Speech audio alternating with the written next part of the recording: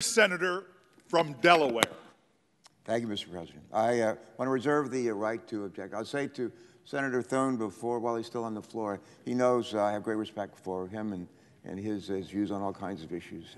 Later, go on. Senator, there was nothing to object to. All right, well, then I'll just wait. Well, when I do have the opportunity to object to, I want to explain why. And having said that, Senator Thune knows that we look for opportunities to work together. This is just one of those instances where we don't see entirely eye to eye. Mr. President, right now the American people face two existential threats to our way of life. One is the threat to our world order imposed by, not so much by Russia, but by Putin, the president of that country. And the other is the threat of climate change.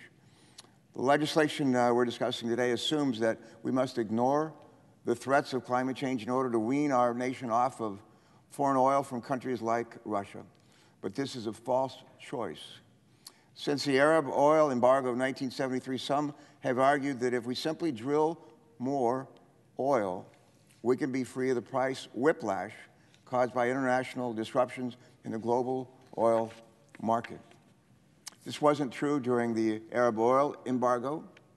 It wasn't true during the Iranian Revolution. It wasn't true during the 1990 Gulf War, or more recently during the Iraq War. And it is not true today. Yet the legislation before us clings to the false understanding of oil markets. We've drilled more, but the oil prices that we pay are still impacted by global events. Instead, we need policies that help our economy smoothly transition off of oil, while at the same time giving consumers more choices to fuel their cars, their trucks, and their vans.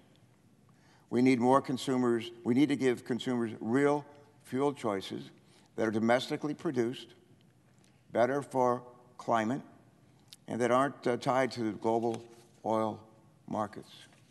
The choices could include electricity from nuclear energy, an issue on which the presiding officer and I strongly agree, biofuels made by our farmers, which Senator Thune strongly agrees and has alluded to, and fuel cells running on clean hydrogen produced, in many cases, by our refineries.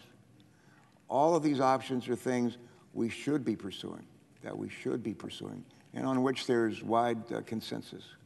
In doing so, we buffer our economy against the threat of Russia and the threat of climate change.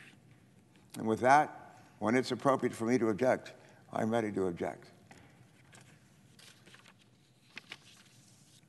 Let me yield the floor to our colleague from Missouri, Senator Carper. And let me just say to him, I don't object lightly. And my hope is that we haven't had a chance to talk about this before today. And I look forward to that conversation in the days ahead. Thank you. I yield the floor.